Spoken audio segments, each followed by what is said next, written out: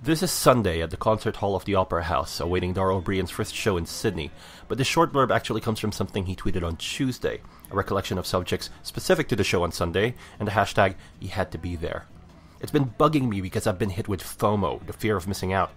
It's something that's become prevalent at the advent of social media, this desire to be where something amazing is happening.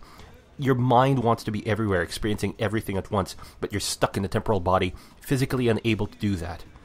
There's this weird counteraction, a simple reminder your mind likes to or should tell you, that while you might be missing out on something else, what you're experiencing now has its own merit and value.